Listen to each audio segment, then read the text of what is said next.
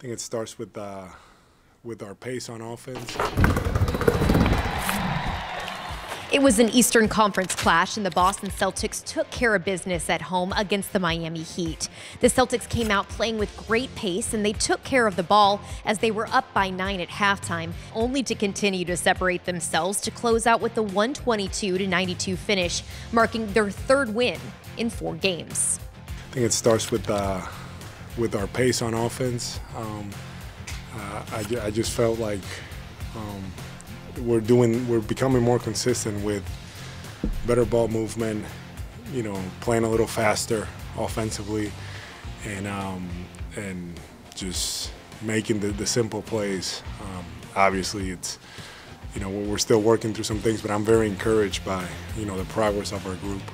It's no surprise that when our pace is up and we can get out of transition, the points that we accumulate. So for us, that's key.